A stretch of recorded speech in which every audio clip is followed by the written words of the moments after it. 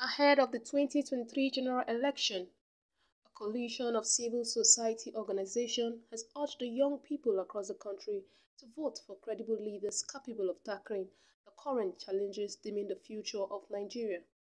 The president of the initiative, Green Assembly, made this known on Monday at a press conference in Abuja. He noted that monetary inducement will no longer be accepted from politicians to determine the set of leaders to be voted in come 2023 by the youth.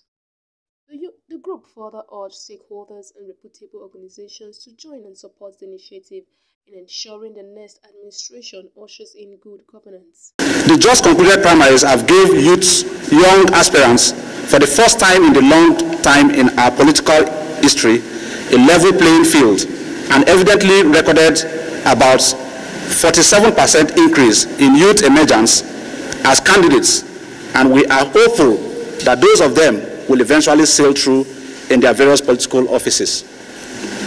We also want to thank the Independent National Electoral Commission, INEC, for actively participating in the process of the political parties' conventions, which curb the irregularities and malpractices that often characterize such election.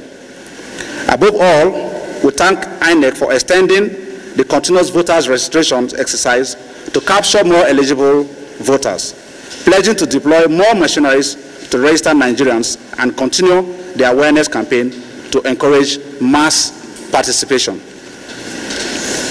We and our affiliate bodies have decided to organize this press conference to intimate the world that, 1, we are exerting our energies to galvanize other reputable youth organizations across the country to deepen social and political participation to ensure we get it right and prove that we are the drivers of change.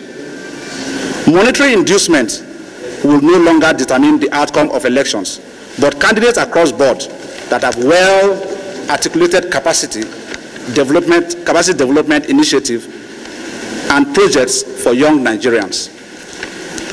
2, we will leverage on the passion and undeniable youth revolution to engage and converse for youth across the country to marry the myriads of challenges Nigerians are facing and critically assess the manifestos and visions of candidates in all political parties as it is capable of delivering sustainable prosperity and security to lives and properties in our country. 3, the Nigerian Youth Organization and the Green Assembly and our affiliate other bodies would, upon conclusion of this press conference, set up a committee to visit and interrogate intentions of presidential candidates, governorship candidates, House of Assembly candidates, senatorial candidates, to have their commitment to visit them and interrogate them in intentions of how they will develop their constituency, probe plans for the education sector,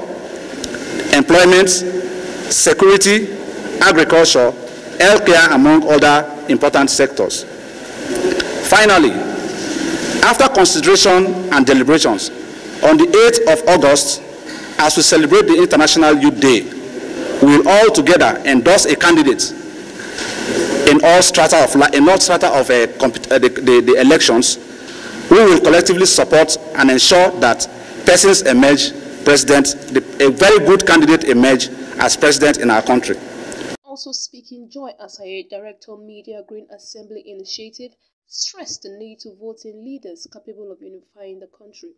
Point, like to disassociate ourselves with the sentiments that comes with Muslim, Southeast and all of that. It is very important that we have a president or a cabinet that unifies this country, that has credentials and vision that would capture everybody in policies, especially the youth constituency that we represent. We would look at the team when they eventually emerge.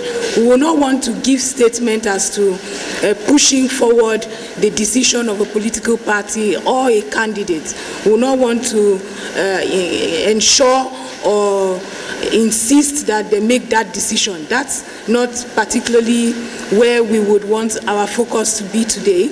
We would rather want the team to emerge, and when it does, we would now use whatever team they come up with, whether Muslim, to interrogate their intentions, which is what is our main concern.